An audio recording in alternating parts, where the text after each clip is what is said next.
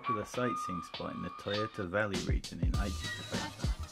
But before we go, let's gear up and gas up.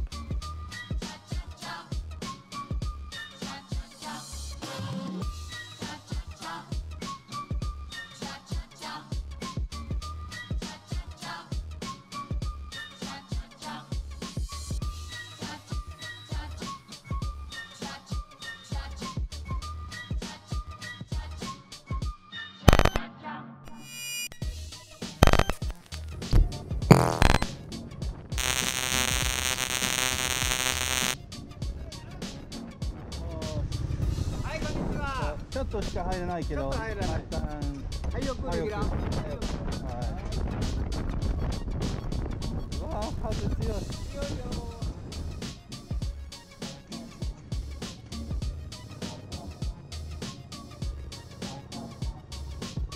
From here, we've got about an hour of crosstown traffic and about 30 minutes of highway before we finally reach the beautiful valleys of Toyota.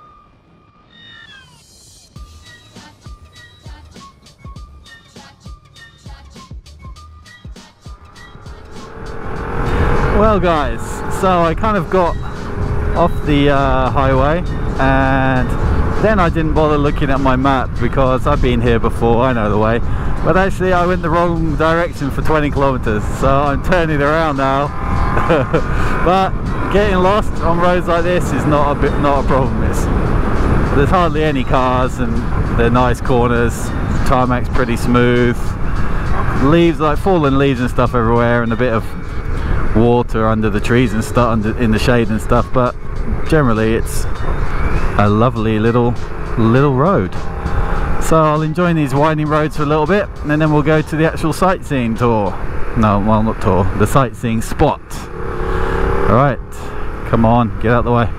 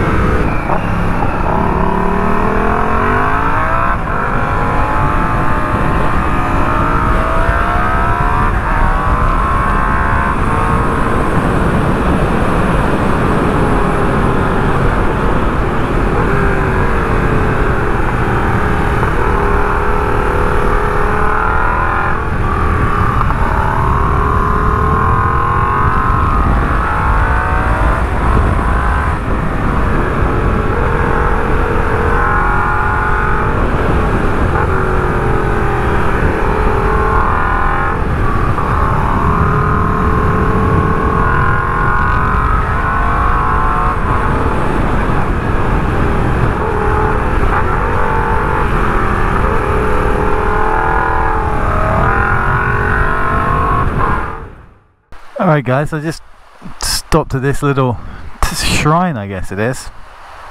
This hill is super steep, I hope my bike doesn't roll away. Left it in gear. Beautifully clean water coming down from the mountains. I'm not sure what kind of shrine it is, but it's pretty cool. Go here so you can see. I guess that's some kind of god. I guess you're allowed to go in.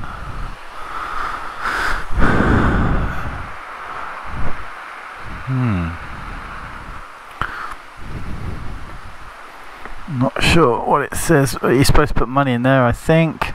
I guess the tatami mat is for praying to the god. These things are like the school kids make these a lot. This like origami cranes, you know, like the bird, the crane. Loads of them. Really nice. Yeah, and I get in those the cup. There's some sake, like the rice wine that they offer to the god. Yeah, it's pretty interesting little temple in the middle of nowhere. Just thought I'd stop and show you guys. I'm not religious at all, but I don't want to say anything rude about gods and stuff either, just in case. Let's keep my options open. Yeah. Anyway, we're nearly at the final destination where I'm trying to go today, so without further ado, let's just get on the road again. Alright guys, so I finally got to the place that I wanted to come to, and I just stopped to the convenience store and talked to a guy on a bike, and he said, man, just forget it today, it's too busy. Like there's all these tourist buses and stuff, so I'm probably not going to go in.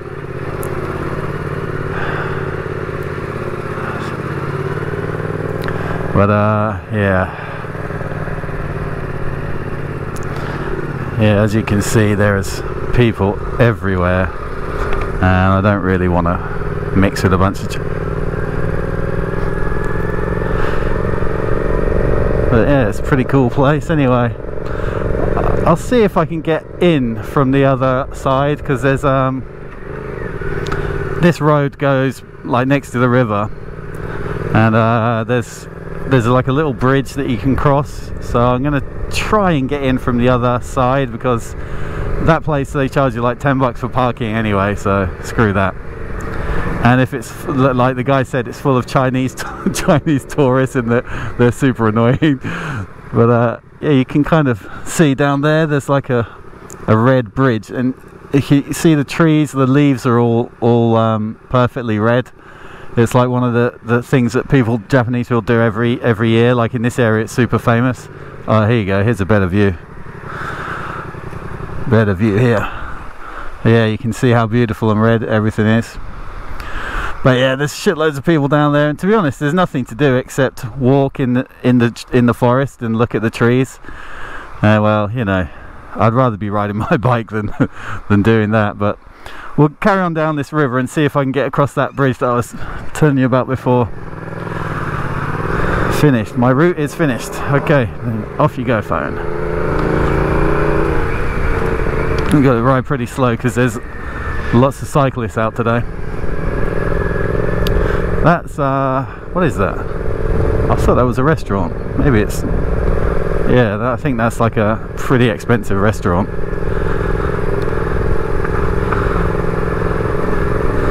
But I guess most people don't think that there's a, you know, like a back way in or a shortcut or something.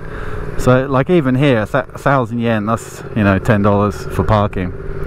I'm pretty sure if I continue a little bit further, I can park for free. But obviously it's like the high season now.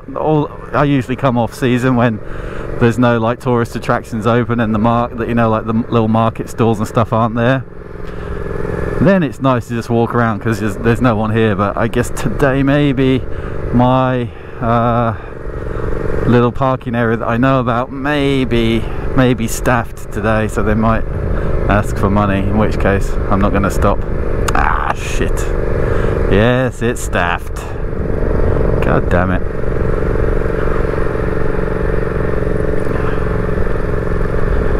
Not stopping, thank you. Yeah, I normally stop in there for free. Ah, that sucks. And you can cross that bridge and get into the forest that way. And there's like, you can walk across the river's a bit high today, but normally you can walk across, there's like a stepping stone so you can cross the river, take a nice photo and stuff. But anyway, yeah, I'm not stopping, screw it, there's too many tourists. Maybe I shouldn't say this, but Chinese tourists are the worst. They're like so rude. They just barge you out the way. You're trying to take a nice family photo or something, and they just walk into the shot and stuff. They're generally freaking annoying. Like American Chinese and British Chinese and real Chinese are so different. Back home I've got loads of Chinese friends, and they're just like, you know, regular English folks. But man, the actual tourists that come over here are so freaking obnoxious. I hope I'm not giving you a bad image. Last video I was complaining about Latinos, and now I'm complaining about Chinese. I think actually when you live in a foreign country, like where you stick out like a sore thumb, like imagine if you're a white guy in Africa, you stick out like a sore thumb, right? And it's the same in Japan. Like I'm like 1.9 meters, I'm like 6 foot or something, I've forgotten feet, and I'm white, so everyone stares at me wherever I go. And like when I first moved here, I found it really annoying. Like I'd be just riding on the subway or something, and then some old lady would be going, "Look at the size of that foreigner's nose," and like I used to take it really personally and like think, "Fuck you, man." But I mean, now I've been here like 11 years, so you just get used to it, and you can kind of use it to your advantage in some cases. But yeah, actually, I'm not racist. I'm just used to racism, so it doesn't really seem such a thing to me anymore. I'm the subject of the racism mostly. Look at that big nose. Look how tall he is. Oh, look, he's got hair in his ears. Oh, I wonder, like one woman said, like, I wonder if the white people shower every day or something. Because I'd been playing rugby, and I was taking the train home because we all went out for beers afterwards. And so I was like, I had muddy knees, and like my kit was all dirty and stuff. And the woman was like, just literally right in front of my face, like as close as we are now, like holding onto the railing things on the subway, and she's just talking to her friend like, "Oh, look, there's a foreigner in front of us. I wonder how often they shower. Obviously he's not had a shower today," like that. And I'm like, motherfucker, I can understand what you're saying. I'm not just some dumbass tourist that doesn't speak Japanese. I know what the hell you're saying, and you're being rude. But I want to say that, but you know, I just like keep my mouth shut and just kind of laugh inside.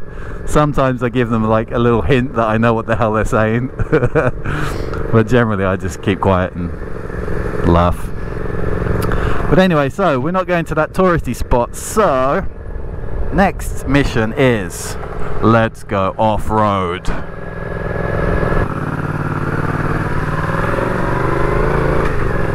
There was some kind of warning written there. I couldn't read what it said. It said like, today something, there is not something arimasen. I couldn't read the kanji, but it didn't seem like it was don't enter kind of warning. Don't know what the hell it said though.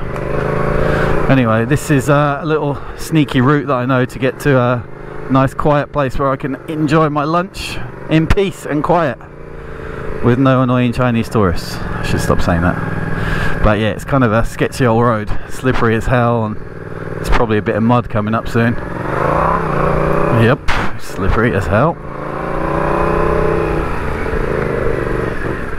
And probably the typhoon from last month. There's probably a lot of debris in the middle of the road, so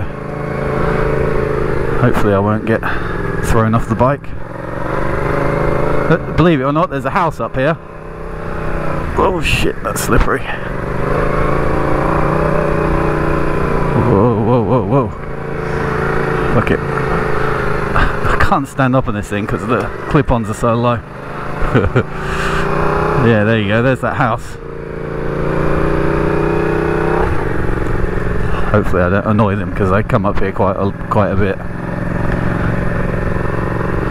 Well, this was KTM territory when I had my old 690. Actually, first of all, the Duke. When I was on my Duke, I used to come up here a lot. And then when I got the 690 SMC, I used to come here like, whoa. I used to come flying down this road like thinking I was a supermoto legend. A couple of times I hit ice in the January time. I crashed that bike tons of times and it just didn't even matter.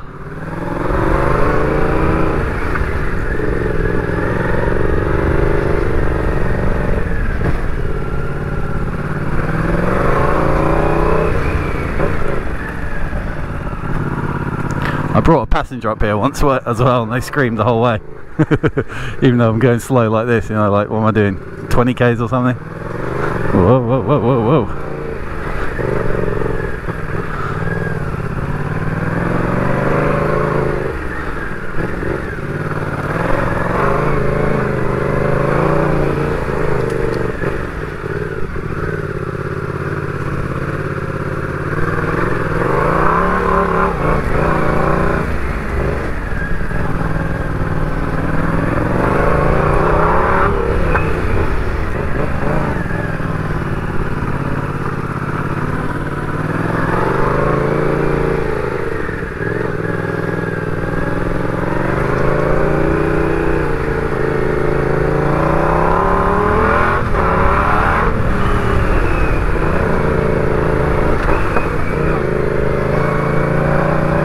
Okay, made it. Woo! Made it, nearly lost it.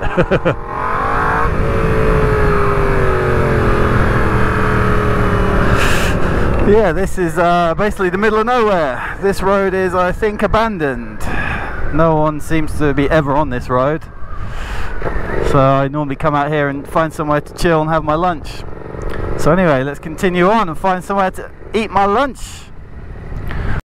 Well guys, I stopped for my lunch and it's bloody freezing up here.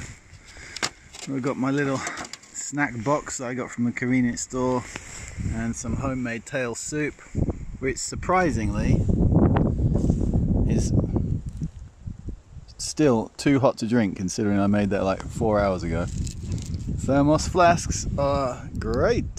So, get my snack on and then get back on the road.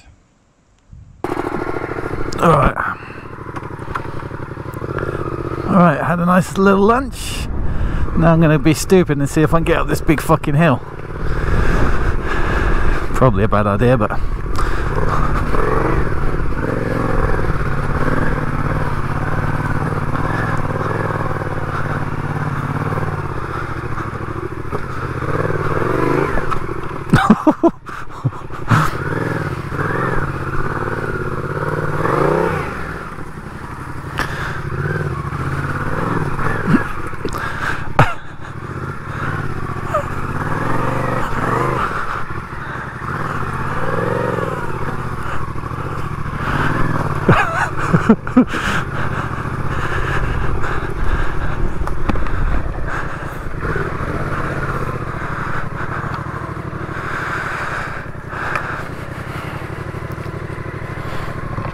I got up the big fucking hill, but where does it go?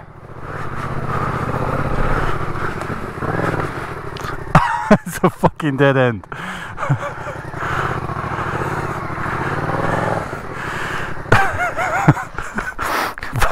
Fuck it, let's stop and take an Instagram picture. Right guys, I'll see you when we get back to the main road. Alright guys, so skip forward about an hour and I'm sort of near the abandoned onsen, hot spa. So this is like a kilometre up the road. I haven't seen one car since I've been stopped. Just had like a little drink and a smoke break. Haven't seen a single car. So I'm pretty sure I'll be able to get into this onsen and not get in trouble. So it's only a kilometre away, so let's get over there.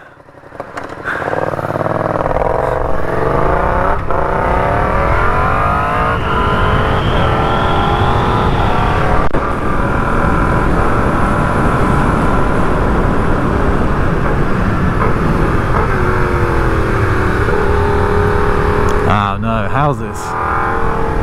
Don't want there to be houses nearby. Well, it's loaded up with logs, that big truck.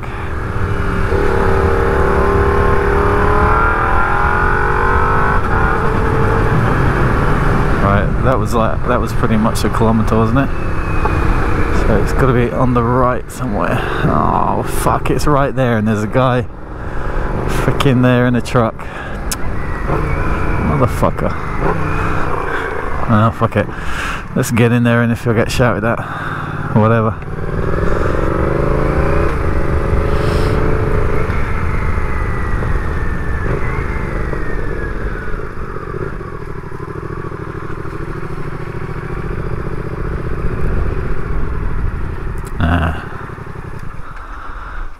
So there's a rope. Totally don't want to get in trouble. Well, apparently it's abandoned. Yeah. 下のルートを something ください. I don't know what it says. Something about using the lower route. It doesn't look like an onsen, that's the weird thing. Where the hell were the baths? Where did the water come from? Whoa, check that out. an abandoned bus. 2 buses. Huh. What a weird place. It's totally like a odd place to have a, you know, like a relaxing spa kind of thing. Not surprised it went bust, to be honest. Whoa, holy shit. Coaster. Toyota. Oh, it's a Toyota. Ooh, I don't want to go inside that. There's a printer box in there. A Canon World Alpha 50 or something. I guess people are putting trash in there. I don't know what that says, but I'll ask my wife when I get home. That's creepy. There's a little toy car in there that looks like it's been burned. Ooh, got all the moss and stuff on the side of it.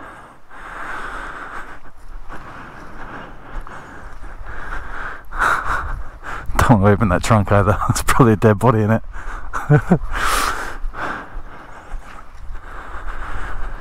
Well, it's pretty interesting anyway. Kind of want to go inside and see where the baths and stuff used to be. Maybe there's a naked ghost in there, still having a bath after it's been closed for 20 years. Hi, bike. Oh. This is where the baths used to be, I guess. Maybe.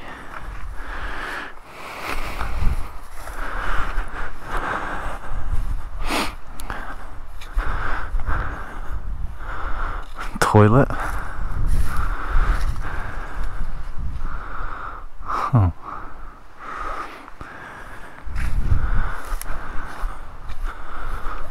Oh, that old man doesn't seem to be bothered that I'm in here.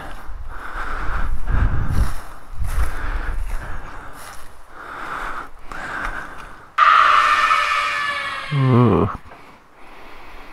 It's kind of creepy. I don't know why I came to do this, because I'm a complete chicken with shit like this. Ghosts and stuff like totally freak me out. Oh, press. Wonder what they had a hydraulic press for inside an onsen.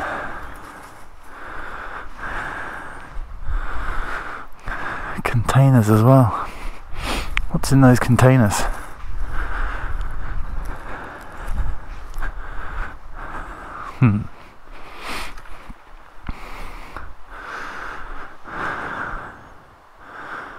Well, anyway, wasn't as interesting as I thought. I thought it'd all be like big, like pools and like bath type things and shower rooms and shit. This totally doesn't look like an onsen. Maybe it was down in the river or something. This was just like a changing room. Who knows? Anyway, it's getting towards 4 o'clock now, and I gotta pick up my daughter from school, so I better get on the highway and get my ass home. So guys, I hope you enjoyed today's video.